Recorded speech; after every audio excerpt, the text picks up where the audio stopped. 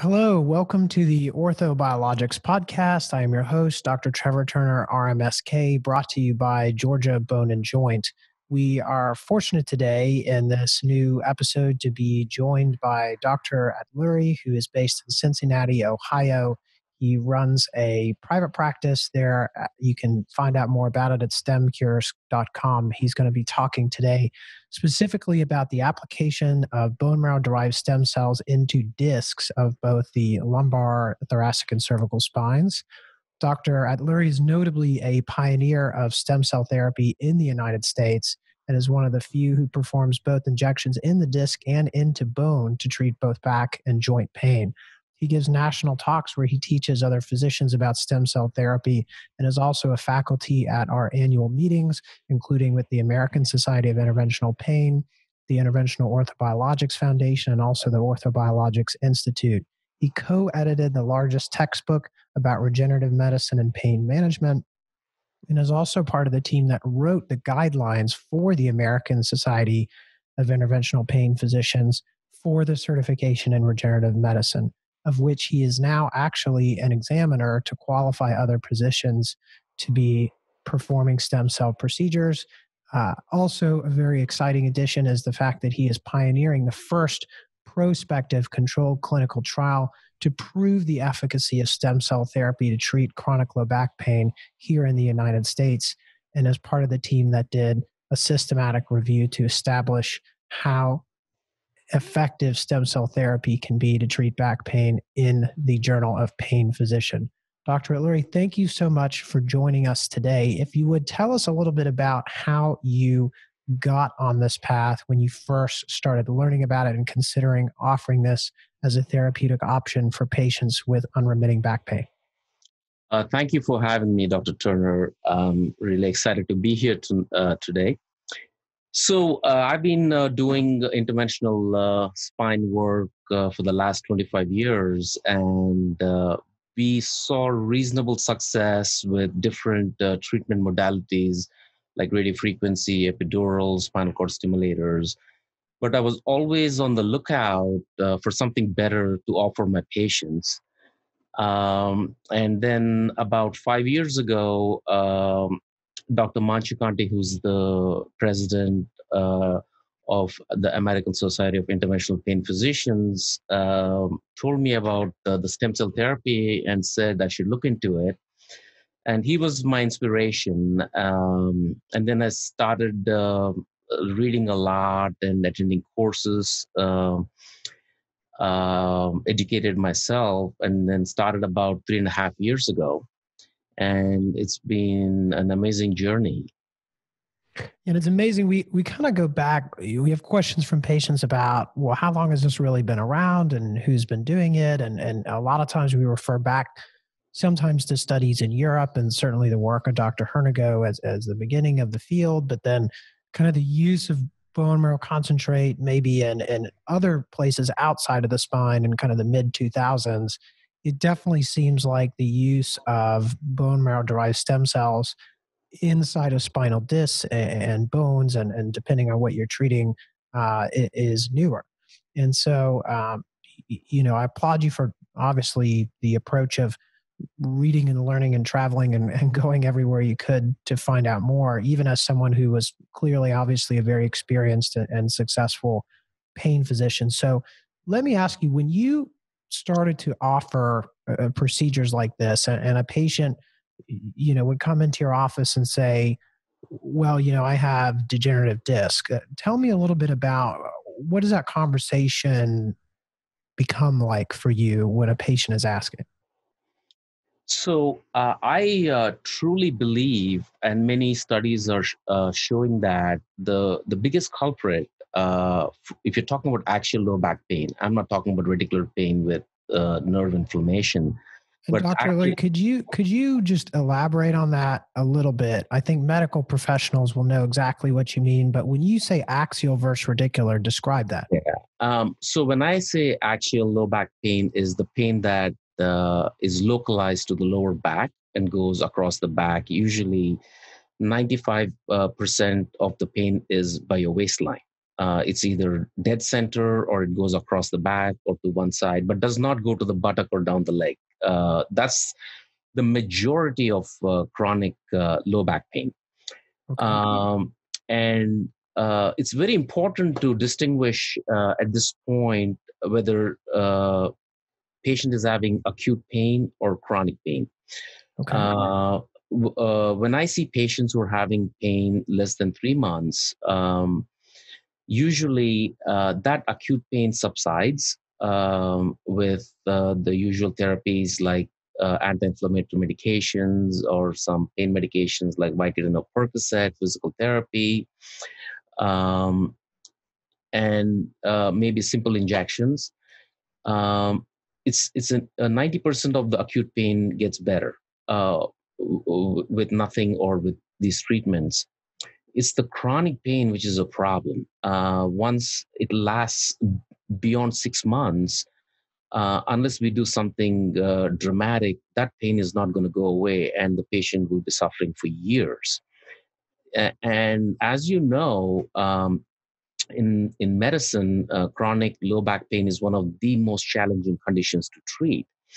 And that's the struggle that most of us pain physicians face every day with what we have to offer them at this point. But stem cells is a game changer. That's been my experience and my patient's experience. And in my 25 years of practice, I've never seen anything like stem cells in terms of patient responses. Not only a high percentage of patients get better, but they get a high percentage of relief. I remember when I was a fellow, we were shooting for a 50% reduction in pain. And that was like a holy grail moment. We got 50% reduction and we used to all give high fives. Sure. But with the stem cells, we are seeing 80 to 100% relief for a long time. Sure. These patients who responded that I've done 3.5 years ago, they're still doing well. Right. The studies in the spine, the longest study that we have by Dr. Petin, even after 5 years, the pain hasn't come back. And you mentioned Dr. Hernigo in the knee. He has a study in the knee. Even after 12 years, the pain did not come back when he did subchondral bone marrow therapy. So the first thing that I do is differentiate, is it an acute pain or chronic pain? If it is an acute pain, I do not offer them stem cells. Now, if it is a chronic pain, when I first started doing this, I wanted them to fail traditional therapy. By that, I mean they need to fail epidurals, they need to fail radiofrequency, not spinal cord stimulator, but SI joints, radiofrequency, and epidural injections, because that's covered by insurance. Right. And as you know, these don't last long, but they're better than nothing. They offer pain relief to patients that the only other option would be surgery. So it's a good bridge. However, it's not perfect or ideal. So now my algorithm has changed after having this experience and seeing how well the patients are doing. I ask them 2 questions to see if they're a candidate for stem cells. One, is your chronic low back pain affecting your lifestyle? If they say yes, then I consider them as candidates. If they say no, then I don't offer it to them. It has to be severe enough that it is affecting their lifestyle. The second question is, since it's not covered by insurance, can you afford it? Obviously, if they say no, they're not candidates. But if they can afford it, we offer it to them. So they need to meet 2 criteria. One, is it chronic pain? Actually, 3. Chronic pain. Number 2, is it affecting their lifestyle? Number 3, if they can afford it. So this is the way we evaluate the patient. Sure. And then I think, we've talked a lot about that some of these patients, if the they had an annular tear or depending on the diagnosis or the type of modic changes or some other kind of anatomical things that are found on MRI, um, were found in the past, we really didn't have a lot of other options for them because no amount of physical therapy or amount of other kind of regular injections or surgical, discectomy seemed to really be the ideal treatment for them. And I think, our spine surgeons, here would certainly verify that as well. Do you find that a lot of the patients that you are seeing or have seen have kind of been told that, like they feel like they've exhausted most of their options by the time you've seen them? Or are you getting to a place now where people are, they're kind of coming and seeking this option out as a earlier option in the treatment paradigm? So most of the referrals that I get for stem cell therapy are friends and family of the patients that I've treated, since they get. Oh my gosh, where's the?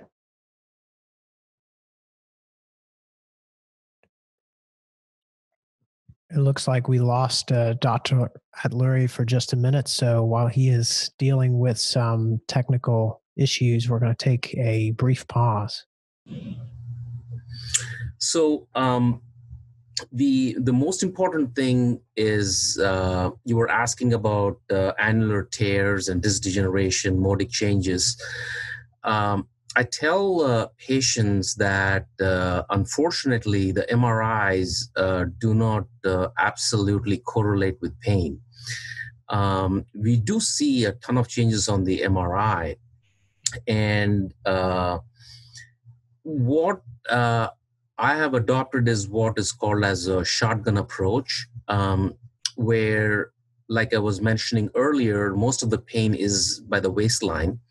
So it's hard to tell in spite of a proper physical exam, diagnostic tests, including selective nerve root blocks, discograms, and MRI and CT findings, exactly which structure is the pain generator. Is it the L4-5 disc? Is it the L5-S1 disc? Is it the L4-5 facet? Or is it the L5-S1 facet? Is it the SI joint? It's hard to tell for sure. So what we do here is inject everything. The rationale being that the patients are paying a lot of money, and I have one-time chance to fix them. You're doing an invasive procedure, which is bone marrow aspiration, and I know when I inject the normal structure, it's not going to harm it, but I do not want to miss a pain generator. So we inject everything, and that's been working and serving us well. So what's interesting, and in the study you will see that if you look at any study that has been done so far, they look at least having a 50% collapse of the disc. They need the disc to be maintained more than 50% before they inject it in all the studies. Okay, and specifically there, Dr. Lee, when you mention collapse of the disc, you're talking about when you look at an MRI and you actually measure how tall the disc is between the bones, correct? That's exactly right. And right. As you age and with your sports injuries and because of genetics, most patients have decreased in the disc height, the cushion between the bones collapses. And so our patients, we don't care. Even if there is a 90% collapse, as long as I can get the needle in, we did it in the study. And that's how we treat our regular patients too. So regardless of how bad the arthritis is, in the facet joints, or how bad the disc is protruded or collapsed or herniated, as long as they're not having neurological symptoms, like a weak leg or severe numbness and tingling in the leg, we are doing the procedure. And that's what the study group consists of. We did not carefully screen the patients as long as they're having back pain and it's chronic, and they're willing to get the procedure done. Those are the patients we've included in the study, because we wanted to show that any back pain which is coming from the spine, we can treat with stem cells. And I truly believe that majority of the low back pain is actually coming from the discs. And many independent studies have shown that disc is the main culprit. And if you think about it, it's just not the disc, it's a complex. So there is the disc, and at the bottom of the disc and on top of the disc, there is this vertebral end plate, which is the cartilage. And next to the cartilage is the bone, which is a subchondral bone. Most of the nerves are in the outer ring of the disc, and also in the cartilage, and also in the bone, in the subchondral bone. And that's where all the inflammation is happening. The center of the disc, which is called the nucleus pulposus, which is the jelly part or the soft part of the disc, does not have any nerves at all. So when I put the needle in the center of the disc and put stem cells there, especially in degenerated discs, the cartilage is broken, and that stem cell solution leaks to the cartilage and also to the subchondral bone. So lately what we're doing is we're actually even injecting the annulus also, which we were not doing before. I mean, this whole field is evolving. We're trying to make changes to improve our results from 70 to 80% to 90%. Wow. So, and again, Dr. Turner, we are talking about patients who have had back pain for years, who've seen multiple doctors, who had multiple treatments, multiple different kind of medications. Those are the patients that we're treating here. And we want to prove that this therapy is very helpful in those kind of challenging patients. So that's the control group. That's the study group. And in the control group, we have 40 patients in each group. Okay. We've finished enrolling. The study is completed. Now we're waiting for the data. In the control group, we have patients who did not want stem cells or could not afford it, but they were getting traditional treatments like opioids, mostly opioids, and some patients get interventions. And we will be following them for 1 year. And so we have some data, a 3-month and a 6-month data on some patients, and it's looking very promising. Right. And this is the first study which actually has discs, facets, and in some patients, SI joints injected. And patients who are having radicular pain or pain sciatica, which is commonly called, where pain goes down the leg, we've injected epidural stem cells. There is no study so far which has evaluated the bone marrow stem cells into the facets, SI joint, or the epidural space. All the studies that have come so far, very few, they're all in the disc space. So it's going to be a landmark study in that nature, because we're publishing that for the first time, that yes, these structures can also be injected and it is safe and it works. Let's talk about that. You mentioned safe. So, I always find that when I'm having a discussion with a patient about potentially doing an intradiscal procedure, we talk about this risk of discitis and just how severe a complication from that could be compared to maybe some complications that might not be as serious with less invasive or lower risk kind of procedures.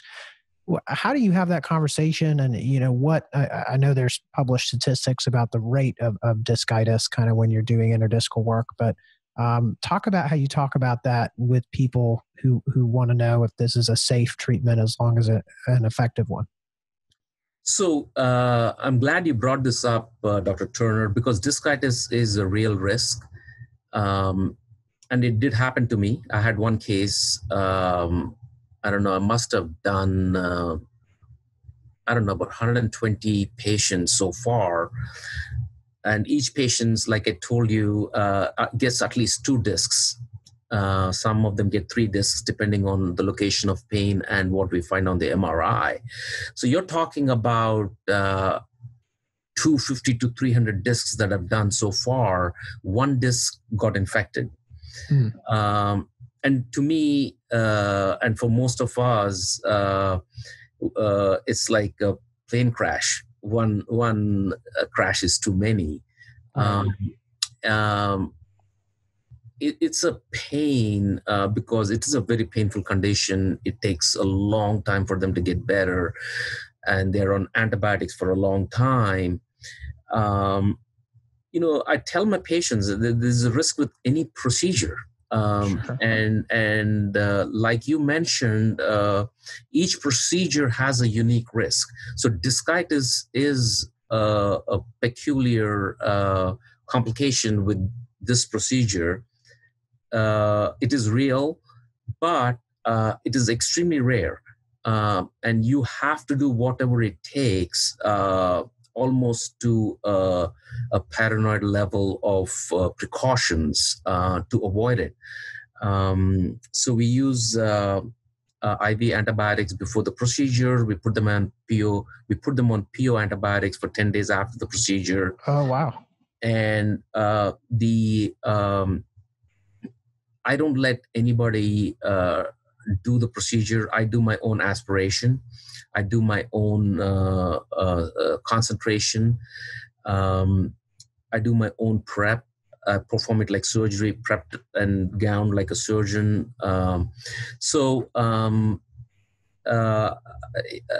Almost like I was mentioning, a paranoia level of sterility.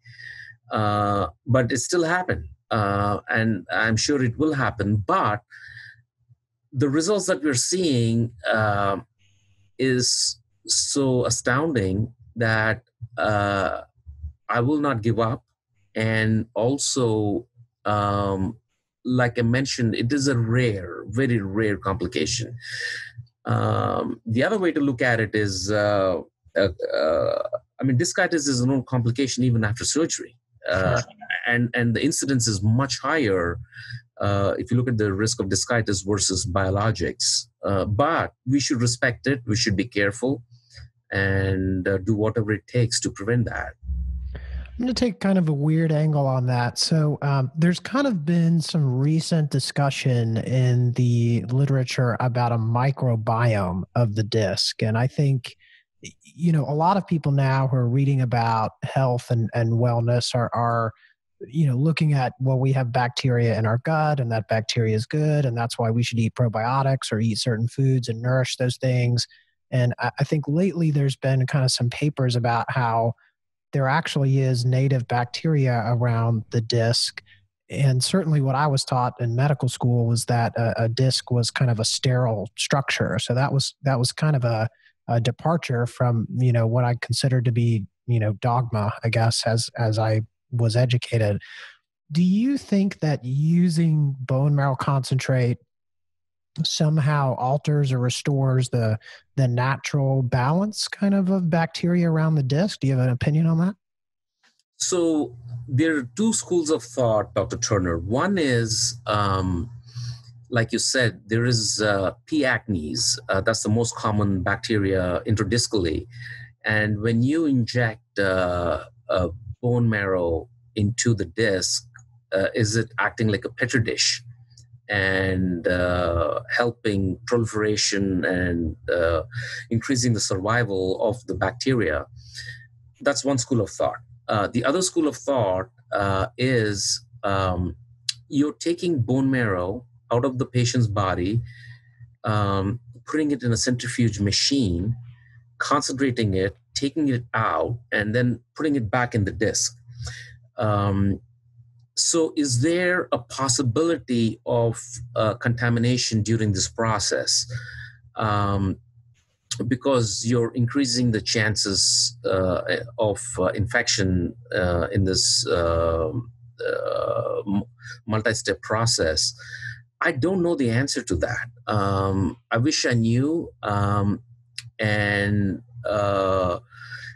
the problem is, if it is external contamination, we can do something about it. If it is internal activation of the existing bacteria, you have zero control. Right. And again, recognizing that this is an issue, and also knowing that it's a rare complication, I think we need to move on, identify it, understand it, respect it, but move on, because it is so rare if you do it the right way. Great. Yeah. So, question, I know that you have been involved in education in a lot of different forums. And I think you mentioned also that, physicians even come and, will sometimes fly to observe procedures with you at your practice. And as this technique, as your data comes out and really shows that, not only is this safe and, effective for people who've failed other mechanisms, but it maybe suggests that there is a role to play in how we treat patients with chronic, low back pain, maybe earlier in the treatment paradigm. How do you see the transformation of the broader field of, whether it's interventional pain or, or fellowships or, how do you see that the near future versus the longer term future in terms of being incorporated more into really the mainstream of how we educate physicians and recommend treatments to patients? There are two bottlenecks right now. One is the insurance is not covering it. So unfortunately, it's a great treatment, but most patients can't afford it. But having said that, there is a lot of awareness amongst patients.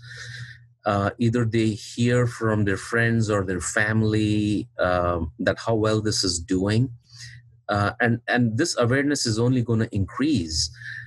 The only reason is traditional medicine has failed when it comes to treating back pain.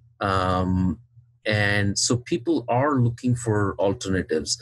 And this has been a life-changing experience for the patients. When they write reviews on Google, that's a common thread that I see patients mentioning that this has been life-changing, and I'm doing things that I've never thought I would be able to do before. So I think the awareness is only going to increase. The second problem is there are so many scamsters in every city who are taking advantage of desperate and vulnerable patients, offering them scam stem cell therapies, which are not using amniotic fluid, umbilical cord stuff, not injecting the right areas, done by poorly trained physicians or nurse practitioners and physician assistants. It's for them. It's a business model. It's not a patient-centric model like most of us practice. So that is giving the field a very bad name and making it difficult to get approvals because the government, including the FDA, wants to protect the patients, rightfully so. Right. So they keep a lot of restrictions. Now, coming to training, I do see down the road, but it's a slow change. more and more academic institutions adopting this technology because patients will be asking, patients will be demanding, why don't you do it? I've heard it works really well. So and so that I know had it done, and he or she is doing so well. But it's a slow change. But I think it will happen. But I think as there is more training, there's more awareness, even amongst physicians. Most physicians, I'm not even talking about family doctors, I'm talking about even pain physicians, surgeons, PM&R, sports medicine. Very few of them know enough about stem cells and the power of stem cells and what they can do. Yeah, certainly. And I think, we're thankful to have, people who are having success that are, courageous enough and committed enough to publish their results and to travel around and teach other people, and not just say, hey, I've got the secret sauce. Everybody, you can come to my practice, but, I'm not going to disclose what's going on. I mean, I think the people who are leading the field are doing what you're doing. And so we obviously thank you for that. If you were going to impart, I guess the last insight here before we wrap up, about how patients, can find you and also find, other groups or physicians that are doing this in a way that maintains that high quality standard, or that high kind of ethical standard that we have for the image guided injections, and for, good science behind the endeavors, what would you recommend to them? So you can go on to my website. It's stemcures.com. I've written a few blogs because this is very close to my heart, like how to identify a clinic who's really interested in you or in your wallet, how to make this distinction. Make sure that the physician is, first of all, certified in this field of the area of pain, like orthopedic, sports medicine, interventional pain, interventional radiology, and make sure that they got special training, attended courses, got certificates of competency. And ASAP actually offers a regenerative medicine certification. And I would encourage all physicians who are interested in this field to get certified, so it gives them some credibility. And make sure you don't get overcharged. Make sure, like you were saying, that they use fluoroscopic guidance to do precise and very specific injections. So the different ways to find out, and that's what I would caution, because patients are looking, and there was a article in one of the medical journals. They looked at the number of people on Google looking for stem cell therapy for knees and hips, and there's an increasing trend over the years. But at the same time, they have to be careful where they go, because end of the day, it's their money, but more importantly, it's their health. Right. Yeah. Well, Dr. Atluri, we thank you so much for taking the time to join us today. We know that patients who are seeking better health, especially who have chronic back pain, are in good hands with you, and hopefully we'll be able to see the results of the data of your prospective controlled trial fairly soon. I want to thank everyone for joining in and listening. Again, this is the Orthobiologics podcast brought to you by your host, Trevor Turner, MD, RMSK, here at Georgia Bone and Joint. Be sure to check out Dr. Atluri's website at stemcures.com, or check us out on Facebook or Instagram. Thank you so much.